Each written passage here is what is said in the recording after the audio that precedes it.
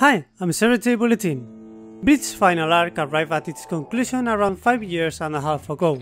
In it, we saw a bunch of interesting fights, new key elements and ideas in relation to the lore of the Bleach story and its world, a completely tied into it antagonist who achieves great feats, and of course, we were introduced to a new group of antagonists for the Shinigami, the Sternritter. Every single one of them possesses a unique ability, and every one of those are baptized with a different Romanic alphabet letter.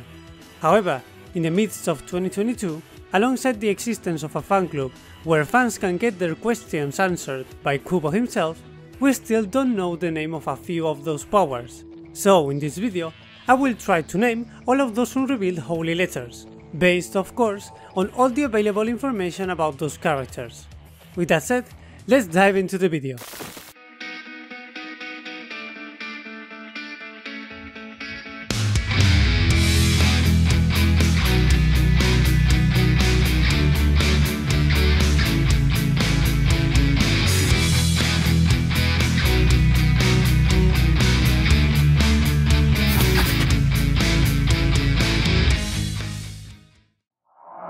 Alright, before we start, I would like to briefly remind you what the holy letters or shrifts are. A shrift is the inscription of a letter, the initial one of the latent power of an individual, onto the depths of his soul, meaning it's the most powerful method Yhwach can use to deeply share his soul onto an individual, thus awakening an individual's latent power or ability thanks to the power within Yhwach's fragments of soul. Therefore, the power of this holy letter will vary depending on the individual's experiences and personality in question. So, with that clear, I'm gonna try to name the first unrevealed shrift, the letter K of the Sternritter BG9. The first doubt that could go into your mind could be how the fuck a robot has Quincy powers alongside his own shrift. Well, the first thing you need to know is the Bleach universe is formed out of souls, meaning not only conscious beings like humans and animals, or things that we consider to be alive like plants, have souls. As Ginjo explains, everything in this world has a soul, either in small or big quantities, and even objects that we consider to be unconscious like a chair or a glass possesses souls even though it's a small quantity. Therefore, we have to understand the concept of soul as that which formed all the existing things in the Bleach universe, excluding the world of the living in a way, because those souls made out of reishi are locked inside a body composed of kishi, the latter being the equivalent of atoms in our reality, meaning kishi are the particles which compose everything in the human world. So, the physical things are composed of particles known as kishi, while spiritual things are composed of particles known as reishi. So, BG9, who is an automaton, also possesses a soul. Therefore, Yhwach is capable of sharing his soul with him, thus modifying BG9's soul to be able to gather spirit particles as an artificial Quincy, and in turn also inscribing a holy letter in BG9's soul. Now, what's BG9's holy letter K about? Well, BG9 showcases a good amount of abilities. We can see him using guided missiles, extension cables, and the bow or weapon he can cast with his Quincy Cross, it's a machine gun. But unfortunately, we can see it firing any helic field or sacred arrows in a bullet shape, because Soifon cuts it in half. However, the most remarked ability by BG9 itself is its capability of gathering data through its visual and auditory sensors, which can retain any type of data regardless of the time spent by. As BG9 implies, when says to Soifon her Shunko should be incomplete, because BG9's data dates from Yuriichi and Soifon's battle, because BG9, alongside the rest of the Quincy army, were always in Soul Society's shadows, thus observing all the events occurring in it since the beginning of the story.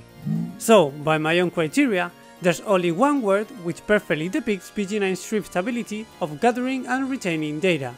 So, to me, his shrift K is named The Knowledge, and frankly, I doubt it will turn out to be a more far-fetched name, because Kubo, excluding some exceptional cases, always tries to use quotidian and easy to understand terms for the reader, like the power, the fear, the love, the miracle, etc.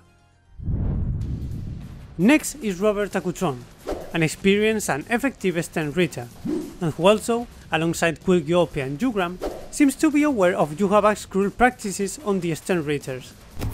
Robert summons a pistol through his Quincy cross, and we have only seen him using 3 techniques. First, we see him using the Helix Field or Sacred Arrows proper of the Quincy, but in a bullet shape. And finally, we see him using Hironkyaku, which is a fasted Shunpo-like technique used by the Quincy's, and we can also see him using his ball standing. We can assume it's called Grimaniel, because on the Japanese and Spanish versions, the translation says God Step Grimaniel, meaning he firstly uses Hironkyaku or God Step, and in turn activates his ball standing calling it by its name. However, none of the previous mentioned techniques had something to do with his letter N. Only his ball standing name should be related with his Schrift's abilities, as we can see with asking Naglebar, but frankly I haven't found any useful information regarding the name Grimaniel. However, what's clear is his power has something to do with a speed or nimble increase over his body movements, because in all instances where Robert fights someone, he always achieves to surprise his opponents with his speed and fast nimbleness, achieving milestones such as catching up with Ichigo's speed, and probably even more due to him taking his time to talk to Ichigo before he aims him on his head, and he even accomplishes to easily evade a direct attack from Ichigo. He also accomplishes to surprise Shunsui twice, first with pure speed movement, and second while reacting to Shunsui's despair over Yamamoto's death. And also, it's implied by the panel composing that Robert's reaction of firing Shunsui was almost instant. So, in order to see if his power really has to do with what I commented, let's break down the meaning behind his name. Robert is a German origin name, and its roots are linked with Roberto Francisco Rómulo Bellarmino, because in Germany, in the 16th century, a Protestant Reformation was carried out in opposition to the Church, and it was led by Martin Lutero, a philosopher, theologian and Catholic friar of the time. And of course, from Italy, they react with a counter-reformation. In it, the Inquisitor Roberto Francisco Rómulo Bellarmino took an active role of defending the faith and Catholic doctrines which Martin Lutero wanted to change. So much so that Roberto Bellarmino became known as the Hammer of Heretics. So, if we take a look into the meaning behind Robert's name based on the attitude of Roberto Bellarmino, we can find some interesting coincidence in relation to Robert's Accutrone's character. To all men known as Robert, they are described as honest and straightforward. They also have a great sensibility to find out what's going on around them, and they also are against injustices. Therefore, they will never pardon a disloyalty.